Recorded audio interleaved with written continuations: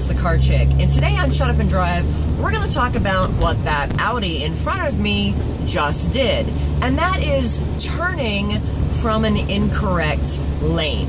We were getting off the freeway, and the right-hand lane is to turn right only, and the left lane is to turn left only. Well, this dingbat turned right out of the left-hand lane. And had I not been paying attention and realized that, oh, he was going to do that, he could very well have hit me.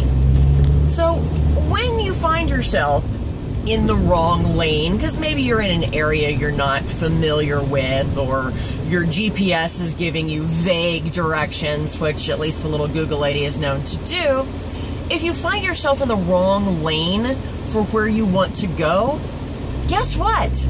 Too bad.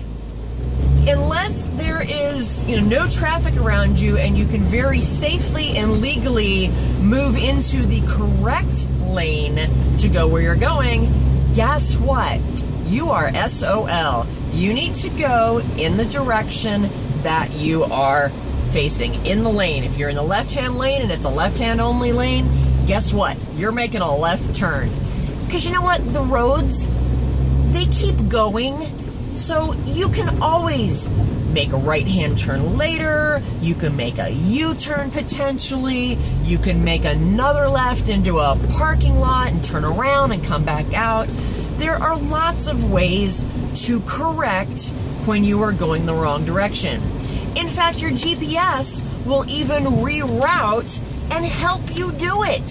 So there is no excuse for making an illegal turn out of the wrong lane.